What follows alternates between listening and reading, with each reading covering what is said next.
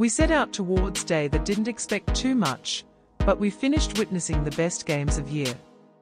First, Hawthorn produced one of the biggest disorders of 2023 when Premierphy competitors defeated Brisbane 25 points in MCG, and then Richmond tonight revealed a 15-point victory on the road against Fremantle. The loss of Lions to Hawks can be expensive and certainly loosens their grip in the first 4 points in the short term. Meanwhile, Hawks has certainly eliminated any suggestions that they have won 3 of the last 4 matches, including the final candidates St Kilda and Brisbane scalp. And Tigers now miss chance to enter first 8 with Fremant, except for only 6 points in first 8.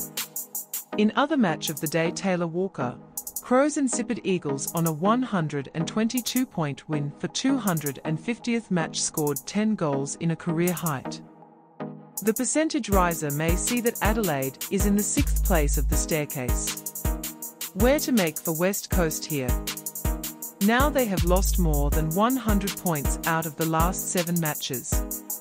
Thank you for following today. Be sure to set it when you do it again for the 14th round movement next week.